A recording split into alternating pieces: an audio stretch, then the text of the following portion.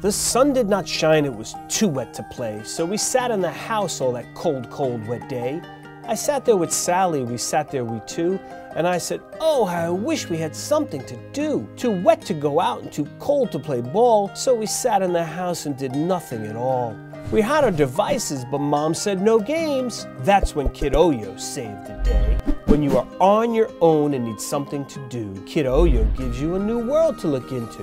In this world online, there's so much to explore. It's really impossible to ever be bored. We started in school with a new kind of project. Instead of a book report, we coded a rocket. We met a new cat whose name was Scratch.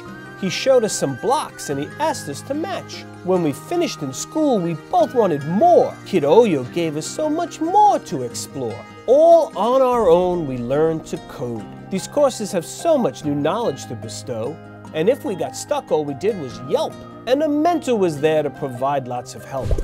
Upon completion of challenges, we were issued badges. Who could earn more became the new fashion.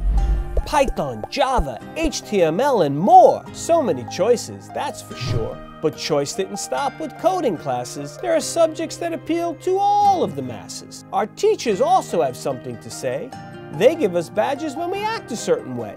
We keep earning badges to show what we know, and we gather them all in a digital portfolio. My portfolio really captures who I am, so much more than any one test can. So we work on our own and we own our own work.